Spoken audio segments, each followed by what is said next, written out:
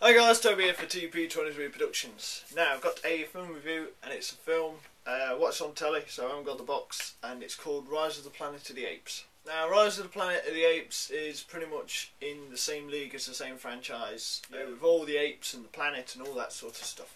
However, this is kind of the start, it's the original, it's how the whole planet became overrun by apes.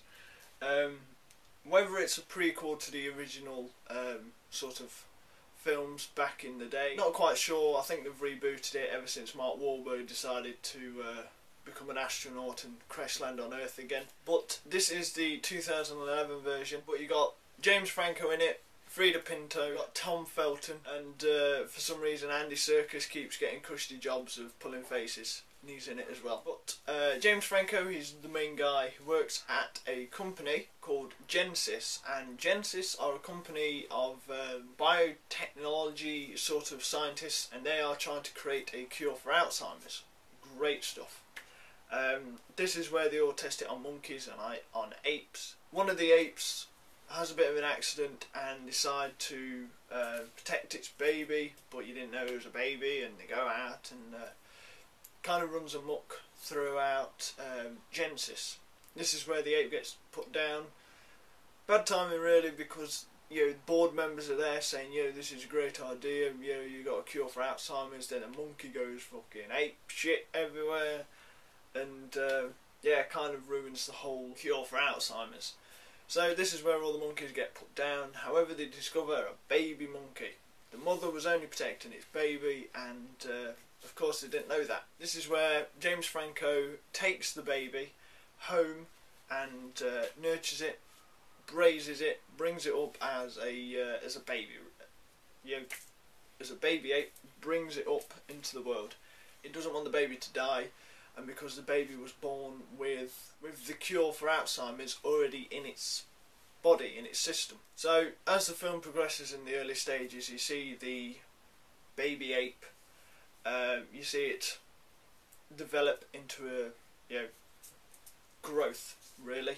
This is where the ape gets smarter, gets clever, more stronger. It's got the cure for Alzheimer's inside its body, so James Franco knows that this baby must be kept alive, to nurtured and to be kept alive, really.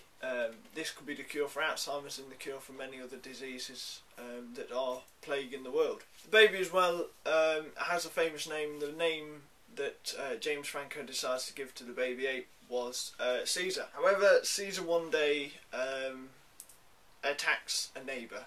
The reason why Caesar attacks the neighbour is because James Franco's dad is unwell. He has Alzheimer's himself, and he goes out and test drives the neighbour's car without his permission. This is where Caesar sees the neighbour attacking James Franco's dad. He sees him go out and attack his dad, and this is where Caesar goes mad. He escapes the house and he attacks the neighbour. Sad really, because Caesar gets taken off James Franco. He gets put into a gorilla home, and this is the part where the ape, Caesar, decides to become a leader. He becomes the leader of the other apes that are in the habitat, in the sanctuary of the confinement. This is where Tom Felton is a keeper almost of the apes. He's the security to the apes, makes sure that they can't get out. They are mistreated, which is a shame, Tom Felton does manage to say the one famous line that has stayed throughout every Planet of the Apes film, as to what I know of, and that is, "Get your hands off me, you damn dirty ape." Caesar talks as well. He mutters a few words. He does lead all the monkeys to freedom, really, and there's a big blowout war. This obviously leads up to Dawn of the Planet of the Apes.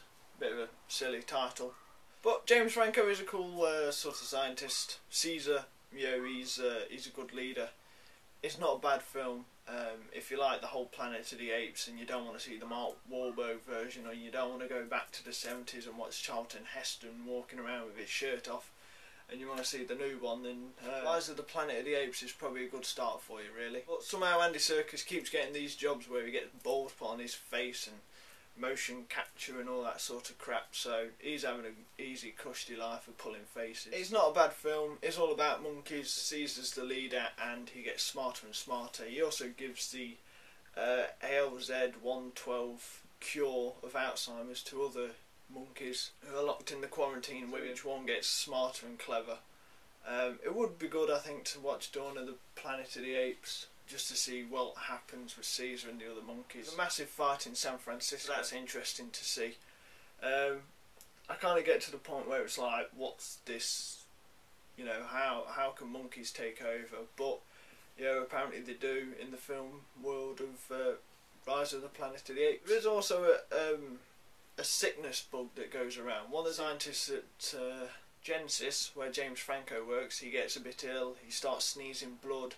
There's a view of him in his apartment face down, so he's obviously died, and the neighbour's a pilot, and he seems to transfer the illness around the world. So what that illness is, I don't know where it's come from, it's in the film. What it's called, it doesn't really focus on it. However, I think they focus more on that on Dawn of the Planet of the Apes. But it's not a bad film, it's enjoyable, it's watchable. James Franco's pretty cool of an actor anyway. Frida Pinto, she is the eye candy of the film. Tom Felton, he's a bit of a prick in it. He also mistreats the monkeys, but he gets his comeuppance. Yeah, it's alright. Andy Serkis has got dots all on his face with motion capture.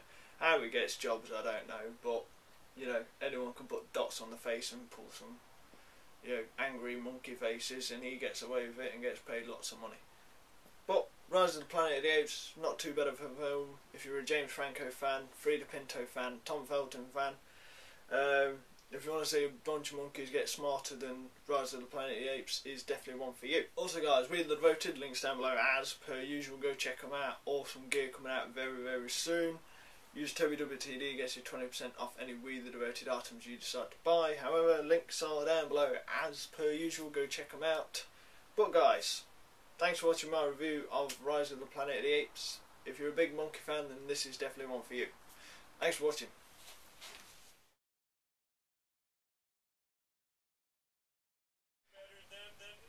Thank you. And yeah.